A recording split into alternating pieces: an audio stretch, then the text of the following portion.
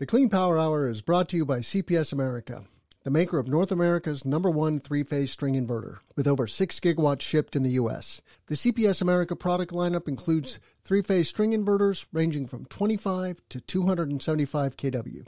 Their flagship inverter, the CPS 250-275, is designed to work with solar plants ranging from 2 megawatts to 2 gigawatts. The 250-275 pairs well with CPS America's exceptional data communication, controls, and energy storage solutions.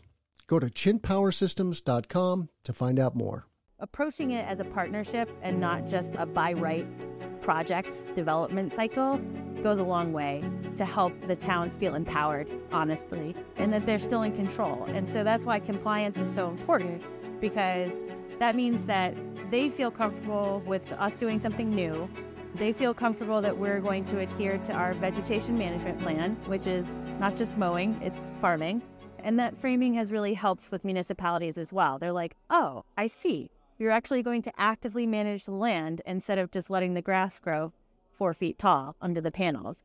Are you speeding the energy transition? Here at the Clean Power Hour, our hosts Tim Montague and John Weaver bring you the best in solar, batteries, and clean technologies every week. Want to go deeper into decarbonization? We do too. We're here to help you understand and command the commercial, residential, and utility solar, wind, and storage industries. So let's get to it. Together we can speed the energy transition. We're here at the Solar Farm Summit, and my guest today is Lucy Bullock-Sieger. She is the Vice President of Strategy for Lightstar, a community solar developer based in Boston. I'm Tim Montague. Welcome to the Clean Power Hour. Check out all of our content at cleanpowerhour.com. Please give us a rating and a review on Apple and Spotify, and reach out to me on LinkedIn. I love hearing from my listeners. Lucy, welcome to the show. Thanks for having me, Tim. Excited to learn more about Lightstar. But for our listeners, tell us a little more about yourself. How did you get into clean energy? Yeah, so been working in clean energy for almost 8 years now. I fell into it. I think a lot of people fell into it. I came out of school, I wanted to do research because I wanted to inform policy. But then it turns out that research is too slow, so I jumped onto the policy bandwagon much quicker. And at that time, though, I was doing environmental health research in order to inform public health.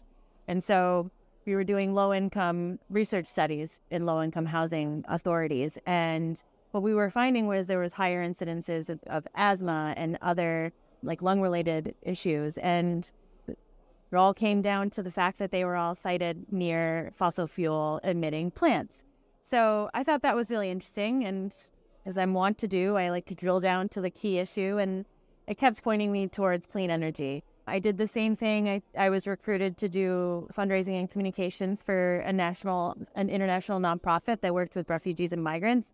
And that root cause, a lot of the times, 9 times out of 10, is climate change, whether that's famine, people are trying to find better jobs. So I went back to grad school, got my master's in public administration, and really dove in on land use and clean energy issues, and haven't looked back since. And again, I really like to drill down on the greater issues. And when I joined the solar industry, we had a lot of problems with communication. We didn't know how to talk about what we wanted to do, how we wanted to do it, and what the benefits were. We were riding this era of good feelings and the first 10 years of solar. But then once people started to see solar and see that it got taken out of production, farmland out of production, that's when the problems really started. So really, I hopped into the industry right when the land use challenges were really strong. So we went all in on agrivoltaic. I started out at Blue Wave Solar, and then got recruited away to Lightstar, and have been there for 3.5 years. And really, we are a soup to nuts agrivoltaics firm. We have 1,200 megawatts of solar in the pipeline across 12 states across the country, and 300 megawatts of that are in development as agrivoltaic projects. There's more in our pipeline that has agrivoltaics potential, but we're waiting for the markets to open up for community solar. But in the meantime, we're working with the co-ops, we're working with utility scale, and we're really excited about what agrivoltaics has been able to do for us as a company. Yeah. This is one of the things that I really love about agrivoltaics is from a stakeholder relations, from a rural communities relations perspective, it helps rural communities realize that it can be dual use or multi-purpose, right? It's not just taking ag out of production. You can grow sheep, you can grow crops underneath the solar panels, and that is very important, right? Because as you mentioned, it is getting harder for energy developers, clean energy developers, to get their projects permitted. There is more NIMBYism than there was 10 years ago. So I love to hear it when developers say they're all in on agrivoltaics. I think that is vital, and I think that you're going to see more and more developers differentiating themselves in the eye of the public, first and foremost, really. I think that's right, because Lightstar, if I can jump in for a second, because truly that's what we've seen with what Lightstar has done. We really started to seed a couple ideas about, they say agrivoltaics works. The research says that agrivoltaics really helps the community engagement aspect of it. Let's see it for ourselves. And we did do that. We started in New York. And once that worked, we opened up a town that had previous solar moratoria, multiple. And then they banned prime soils for solar. And we approached them with the idea about agrivoltaics. And it took a long time because, like I said, communication is really key with this. And it opened doors for us. That town had interconnection. Now we have 2 projects going through permitting. One is already permitted and one's with the town right now. We did that, took it to Maryland. And we're really opening, and it's really exciting to be here to see how it's expanded even just over the last 3 years, because it really can bring the community back to solar. And it can also really bring the community back to farmers, because a lot of the times people are wanting to help farmers and they think that they help farmers by buying their products, which is true, but we need more farm viability tools. And that's why we're really obsessed with working with American Farmland Trust, our agricultural partners, because I always say, I'm not an agricultural person, I'm a solar lady, but we have a great, deep respect for our agricultural partners and our landowners and our farmers now on our projects, because this is their livelihood. It's very emotional. It's emotional from all parts, all stakeholders. So it's really exciting to see the industry expand. So I asked this of the American Farmland Trust, do we have concrete evidence that agrivoltaics helps developers get projects permitted with less resistance? What did they say? They said, we think so. Yes, good, because it does. It's borne out in their survey they just released, and it certainly has been our experience. I joke all the time with our team internally that it's really bad for my hubris because we've been relatively rarely told no.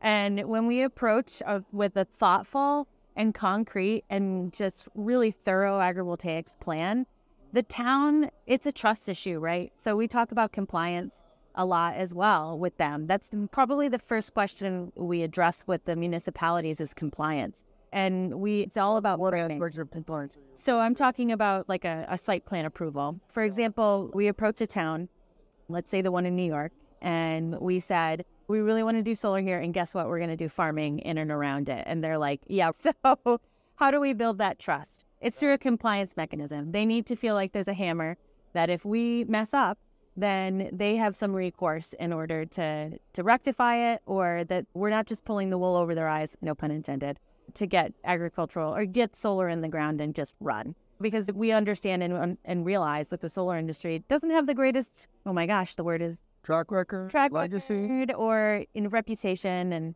we're not necessarily, there's not a lot of when you say that, I'm just curious. Yeah. What is the not so great track record that the solar industry has created for itself? Yeah. So I'll use solar moratoria as the example. The reason why a lot of towns and counties use moratoria is because they feel like the developers come in and exploit their zoning bylaws to just ram solar projects into the ground. Mm-hmm. And so they don't feel, to date, the reputation has been that solar partners are adversaries of municipalities and counties and permitting authorities rather than partners. And so we really want to shift that paradigm, because that's how they are often overwhelmed, right? So we talk about this a lot as well.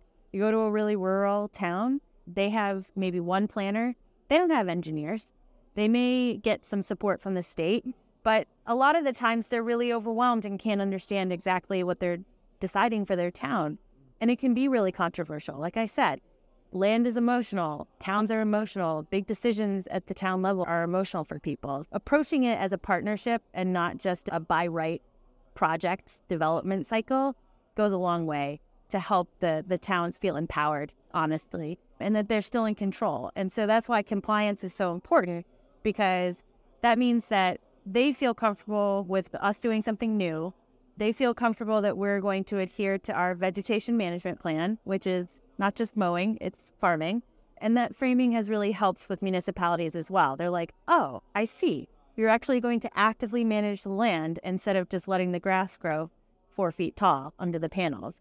So that's the compliance we're talking about. I also offer farmland tax assessment if we can get it with local county assessors, because if we can, compliance mechanism that the municipalities can feel really comfortable with, that it's not just them that they're signing off on permit approval for this.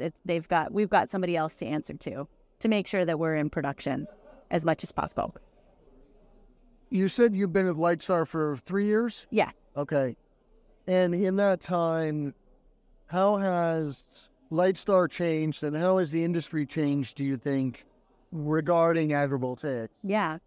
Lightstar, when I first came to Lightstar, I basically was recruited to come and implement a new market strategy and a responsible siting strategy.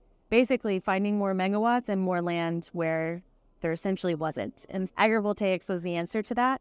And my simple formula for changing an organizational structure to adopt agrivoltaics is for the policy people and the engineers to get in a room and work it out. Because if the pie in the sky policy people aren't talking to the engineers about agrivoltaics, it's never going to take off internally. And I'm also like an organizational management nerd. And it's a simple case study on making sure that the silos are broken down, that we're having a long-term conversation about how we're actually going to do this. And leadership is really important in that, because if middle management is talking about this direction, but they're not getting the go-ahead from the top, it's just going to fail. But I've seen this happen in the industry over the last 3 years, is that people are actually talking about it. We're talking to more engineers at this conference than I've experienced. It's not just the pie in the sky policy solution people. And it's really good to start hearing the case studies about things that are actually in the ground, how we're designing around challenges, how we're working with farmers in the long term. The adoption of it has actually been interesting. I thought that the DG developers, the distributed generation developers, were going to adopt, and then the utility scale people will just take it and run and scale. It's actually been the opposite. It's been slower in the last 3 years for DG because I think of cost issues. But the utility scale developers are really in an emergent place and they are facing losing their permits because of land use challenges, but they can't give up their interconnection queue position that they've had for sometimes 10 years. And their investors are telling them to do whatever it takes. And sometimes that means scrapping the entire design and going back to basics with agrivoltaics, because that's the only path forward. It's been really surprising to me, but it makes a lot of sense, because we're at this pinnacle point of the curve of adoption. So, the Clean Power Hour is brought to you by CPS America, the maker of North America's #1 three-phase string inverter, with over 6 gigawatts shipped in the U.S. The CPS America product lineup includes three-phase string inverters ranging from 25 to 275 kW. Their flagship inverter, the CPS 250-275, is designed to work with solar plants ranging from 2 megawatts to 2 gigawatts. The 250-275 pairs well with CPS America's exceptional data communication, controls, and energy storage solutions. Go to chintpowersystems.com to find out more. So you came from Blue Wave, which is an even earlier adopter of agrivoltaics. Yep. An incubator. Yep. Do you know how is it that Blue Wave glommed on to agrivoltaics so early? Yeah. I was there. That was one of the first things for the SMART program, the rules that came out. And it was actually, oh man, this is a deep dive. This is Massachusetts. This is Massachusetts. Yeah. This is a deep cut for all the policy nerds out there that have been around since this. If you go and you look on the historical documents of the Massachusetts SMART program, There's the very first PowerPoint presentation that they ever did about the preferred siting mechanisms they wanted to see in the SMART program iteration. Agrivoltaics is not a part of that. And Blue Wave at that time, when I had just first joined, made a big push in efforts for agrivoltaics to be included in that. So huge shout out to John DeVillers, who is the chairman emeritus of Blue Wave, really pushed hard for agrivoltaics to have an incentive in the SMART program. Because the first two SREC programs, they were perceived to have been forest clearing and all of that kind of stuff. And there was a huge backlash for the land use situation in Massachusetts at that time, despite being the first state in the nation to basically solarize all their landfills. If you look in the next PowerPoint, there is agrivoltaics. So that's the genesis of Blue Wave's influence on agrivoltaics at the very beginning of the SMART program. And so they have been stewards of that portion of the program forever. They've done a really good job, and it's been difficult because it was a new thing. I think what the biggest problem is that a lot of folks understand that it's ratepayer money on the table with the incentive. 6-cent kilowatt hour incentive is pretty good. Yeah. And so there's a lot of pressure internally within the agencies about project approval because that's a lot. And they want to see true agricultural production, but what's been happening is a bottleneck. There's been some changes in the program, and that's very good. And we at Lightstar like to see that, and we keep working with folks in Massachusetts to get them more comfortable. But now that the first generation of projects are in the ground, we can do so much more with that. But interconnection is also a problem for agrivoltaics in Massachusetts, but that's a whole other podcast. Now, tell me more about the community solar rules in Massachusetts.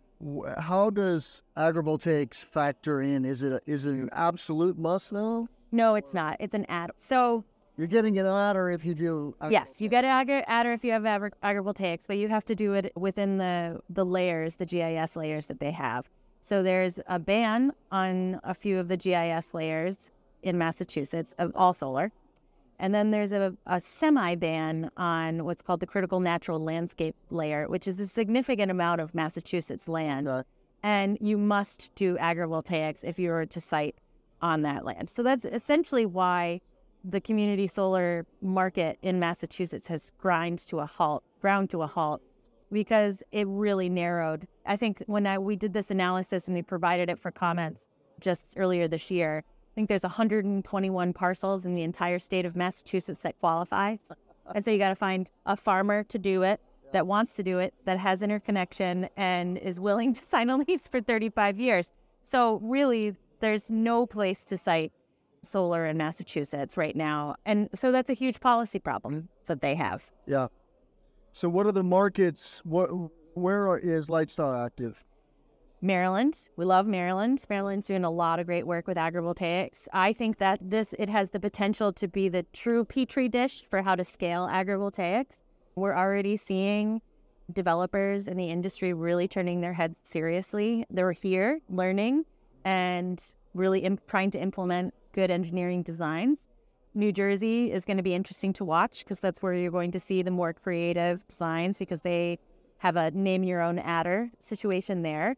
How does that work? Yeah, we don't know yet. Oh. Basically, you'll have a base incentive. We're still discussing what that base incentive should look like. And then you have to stipulate basically by receipt what the incremental costs of agrivoltaics is on a project. And then the BPU will determine the level. And what is that incremental cost in your mind? It depends. It depends on what kind of project you want. If you want to Google agrivoltaics and get the European style up in the air kind of situation, that's going to cost you 10 to 30% more on your EPC pricing. Yeah. That's the real kicker, is that the EPC price is more expensive because of the trenching that is needed for safety to farm above all of the cables and the wires. And that's an expensive penny, but the more and more the EPCs get comfortable with that and it becomes a more market norm, we're going to see that price go down. The same thing happened with single axis trackers. At first, the EPCs were like, oh no, it's a little higher in the air. We can't do that. But now it's big. I'm a big believer that once we get it fully adopted with the EPCs, we can see prices go down. But that's a different answer to a different question. But Yeah. Okay, so Maryland, New Jersey. New York, Illinois, Michigan. We were just awarded and signed a contract, which it still has to go through city council approval in the city of Detroit to do urban agrivoltaics. It's going to be pretty interesting. We're really committed to it because it's fully community engaged, which means that the neighborhoods volunteered themselves to host these arrays.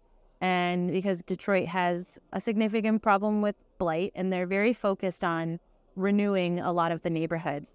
And so one of the ways they wanted to do that, because the city also has aggressive clean energy goals, 100% clean energy over the next couple of years, and they wanted to host solar arrays. And we applied and we said, hey, we're also an agrivoltaic developer. We know that Detroit has a really robust urban agricultural community. They even have a director of urban agriculture at the city. So we were like, why not?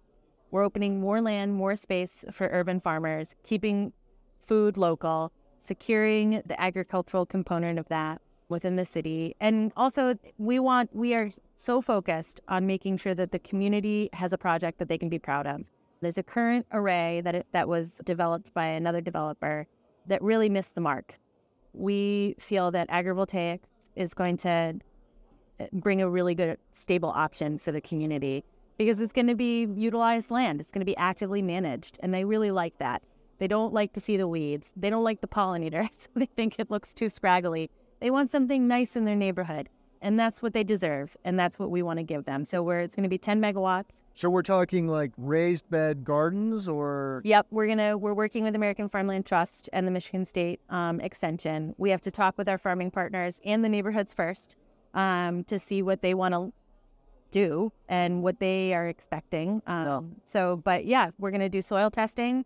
We know that urban agriculture occurs in and around Detroit all the time. We're going to see what the soil looks like, and we're going to do what's safe and what's going to be the most effective for the urban farmers. And so stay tuned on that. No, didn't know about that. Yeah. You said 10 gigawatts? 10 megawatts. Okay, 10 megawatts. Yeah. Okay. Not gigawatts, no.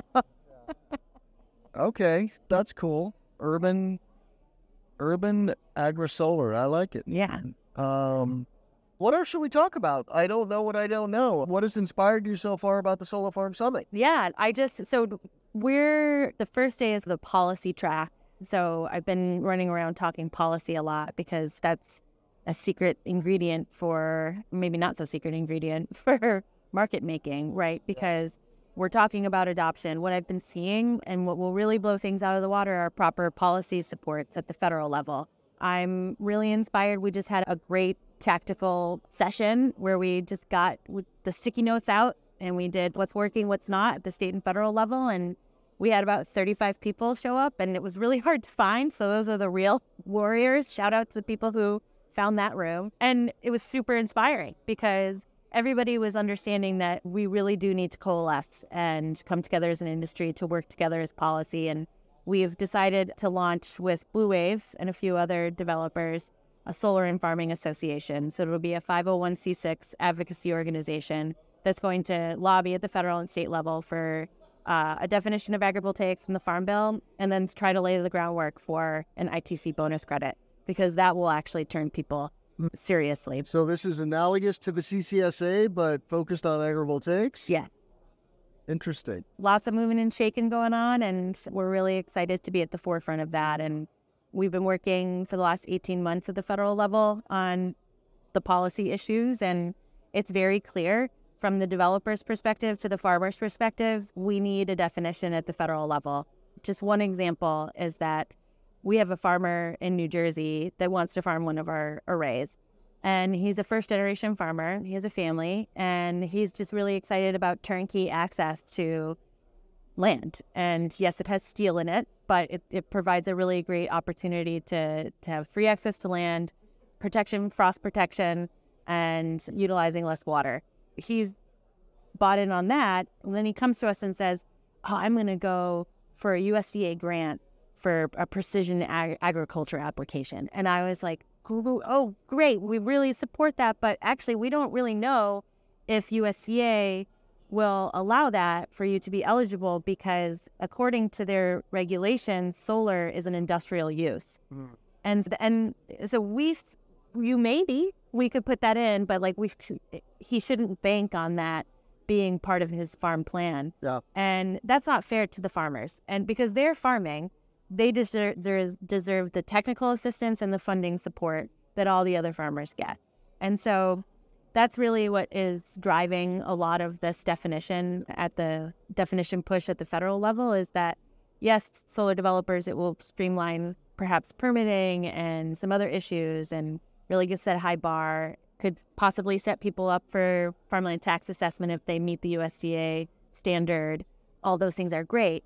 But if we don't have farmers to farm, right, then the industry is not in a good place. So it's a both and. It's good for solar and it's good for farmers. And we've seen it's bipartisan. It's incredible. It really, we joke about it. We're like, it's the singular last bipartisan effort is agrivoltaics because it really does meet people in the middle. So there's lots of exciting stuff. And I'm super inspired that everybody's ready to roll up their sleeves and get to it. So what is just one more question. What is your prognostication for the future of agrivoltaics? I estimate with information from others here that there's about 10% of utility scale solar in the U.S. might be agrivoltaics today. Yeah. Fast forward 10 years, what is a good outcome? 10% feels low. Just from over the last year, according to the National Renewable Energy Lab Inspire map, it went from 5 gigawatts to 10 gigawatts in less than a year's span. And that's the stuff that they know about. Our projects aren't on that map yet. I know of at least 4 to 5 gigawatts of utility scale agrivoltaic arrays that are in development right now. And so it is a tremendous uptake that I have seen over the last year and a half. So that 10%, first of all, I think is low. I think it could be as high as 50%. I think 50 or 60% of the new projects that are coming into the pipeline right now. Because you'll hear a lot from the utility scale folks that, oh, we tried agrivoltaics on our site and it didn't work. And my question to them was, when did you try to incorporate the agrivoltaics? They were like, 4 years into the design process. It doesn't work. It needs to start in the beginning. And I said, so how long is your development cycle? They said 4 to 6 years. I was like, great, start with a plan now. And you can do that now, and you're going to have a much easier time down the road. So I think that if we're inspiring utility scale and community scale right now, we're going to see a tremendous uptake, upwards of 50%. Our aim at the Solar and Farming Association, and Lightstar in particular, is that agrivoltaics should be a default form of solar development. There's rooftops, landfills, and then there should be agrivoltaics. And I feel like we're getting there, and it's really cool to see. And just this conference alone is a huge testament to that. We were half a ballroom of exhibitors, and now we're 3. That's a huge leap, and people are taking it seriously, from investors to policymakers to industry colleagues. Like, there's a huge tone shift. It used to be like, it doesn't work. And now they're like, maybe we should try it. It's going to be a big growing decade for us, for sure. I'm thrilled to hear that prognostication. I'm with you. I think 50, 60% is totally achievable, and it just makes sense. Yeah. Good for farmers, good for developers, and that's what we want. We want more win-wins. Yeah, and don't be afraid of hard work. If you're in solar development, that's what I say to people all the time. You're a hard worker. It's not easy developing projects. It's like, you're already doing something tough. Just shift it to something else. Yes. All right. Thank you so much, Lucy Bullock-Sieger with Lightstar. I'm Tim Montague. Check out all of our content at cleanpowerhour.com. Please give us a rating and a review on Apple and Spotify. Tell a friend about the show and reach out to me on LinkedIn. How can our listeners find you, Lucy? You can go to lightstar.com or look us up on LinkedIn or Twitter or Facebook. We're all there. So join us. And if you're interested in joining the Solar and Farming Association, it's solarandfarming.org. Awesome. Let's grow agrivoltaics. I'm Tim Montague. Hey, listeners. This is Tim. I want to give a shout out to all of you. I do this for you twice a week. Thank you for being here. Thank you for giving us your time. I really appreciate you and what you're all about. You are part and parcel of the energy transition, whether you're an energy professional today or an aspiring energy professional. So thank you. I want to let you know that the Clean Power Hour has launched a listener survey, and it would mean so much to me if you would go to cleanpowerhour.com, click on the About Us link right there on the main navigation. That takes you to the About page, and you'll see a big graphic, Listener Survey. Just click on that graphic, and it takes just a couple of minutes. If you fill out the survey, I will send you a lovely baseball cap with our logo on it. The other thing I want our listeners to know is that this podcast is made possible by corporate sponsors. We have Chin Power Systems, the leading three-phase string inverter manufacturer in North America. So check out CPS America. But we are very actively looking for additional support to make this show work. And you see here our media kit with all the sponsor benefits and statistics about the show. We're dropping 2 episodes a week. We have now over 320,000 downloads on YouTube, and we're getting about 45,000 downloads per month. So this is a great way to bring your brand to our listeners, and our listeners are decision makers in clean energy. This includes project executives, engineers, finance, project management, and many other professionals who are making decisions about and developing, designing, installing, and making possible clean energy projects. So check out cleanpowerhour.com, both our listener survey on the About Us and our media kit, and become a sponsor today. Thank you so much. Let's grow solar and storage. The Clean Power Hour is brought to you by CPS America, the maker of North America's #1 three-phase string inverter, with over 6 gigawatts shipped in the U.S. The CPS America product lineup includes three-phase string inverters ranging from 25 to 275 kW. Their flagship inverter, the CPS 250-275, is designed to work with solar plants ranging from 2 megawatts to 2 gigawatts. The 250-275 pairs well with CPS America's exceptional data communication, controls, and energy storage solutions. Go to chinpowersystems.com to find out more.